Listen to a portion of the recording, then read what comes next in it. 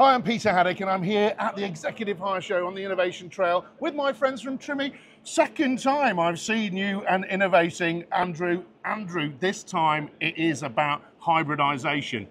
My favorite thing, battery powers here, lots and lots of lithium power, but we've seen on site that people want a hybridized solution that's got a generator for the winter time, lithium and solar, and look what we've got here. This is all here, isn't it? Exactly that, Peter. We've been doing it for a number of years. Okay, yep. We've been doing it in a lighting application, yep. But all we're doing is expanding what we've been doing already in Europe with the Trime group.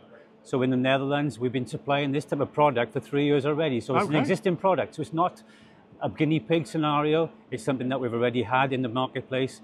We've got feedback, we've learned from it, and we're bringing that to the market now today.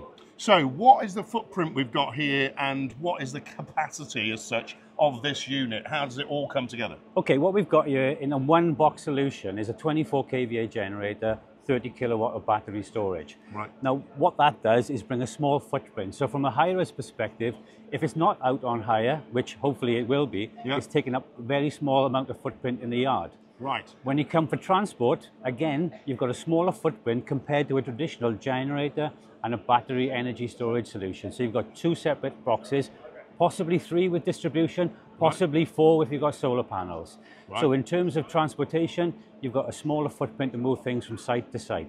And finally, for the end user, you've got a smaller footprint. So if you are in a compromised situation in a compound, you've got everything in a one-stop solution. So it's literally drop me, plug and play, and you're away. Right, we're going to go round, folks, but first, before we do, there's the control panel. The other piece of this puzzle here is the generator as well, isn't it? So, you know, it's a smaller unit than you would expect because you've got that extra add-on. So it's that hybridization, isn't it? It is, but we also have a range that goes up to 45 kVA. Oh, right, okay. 45 kVA. But what you've got there is an oversized alternator onto a stage 5 unit. Right. But what you've got is when the unit recharges, it's always recharging the batteries at 75% load. So you're getting away from the problems that the industry is having with light loading and underloading. So we hear lots of horror stories where things have to be reprogrammed, DPFs and all the rest of it. Okay, this model doesn't have a DPF, but all the time, engines and diesel engines need to have that amount of load. So in terms of negating problems down the line, from looking after the whole life of the product, then certainly you've got a product which is looked after. So the engine management side of it should help the engineers.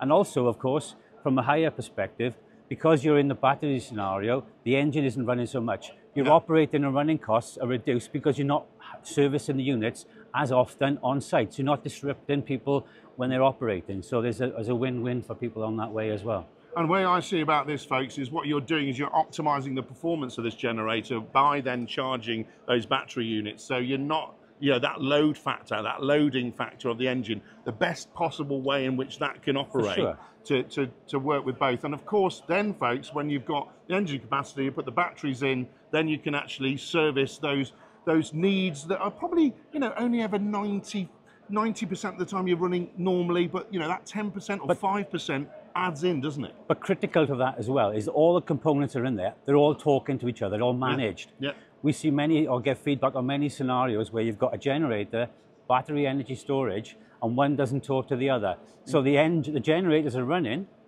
disposing of the fuel because one hasn't told the other one, I'm full of power, turn off. So next thing, the end users are incurring extra cost for fuel they don't need. Whereas all this is managed.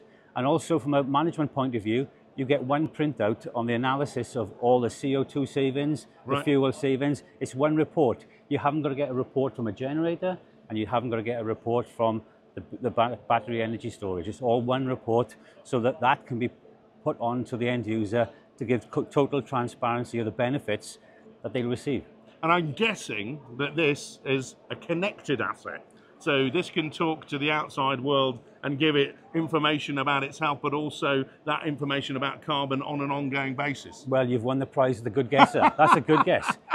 That's absolutely correct. The telemetry and everything else is available, so that can be looked at from a user, from a mobile phone, from a laptop, or obviously on the front of the machine. So everything is there that makes everybody transparent of exactly where they are. So they can look at all, like I said, all that data, which from the end client is important as we look at this. We're on a sustainable trail. Yeah. That's exactly what this gives him, a trail of sustainability, so everybody can see exactly what is in front of them.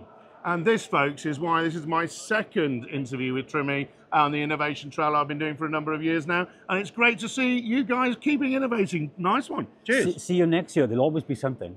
There'll always be something. Watch this space. Cheers.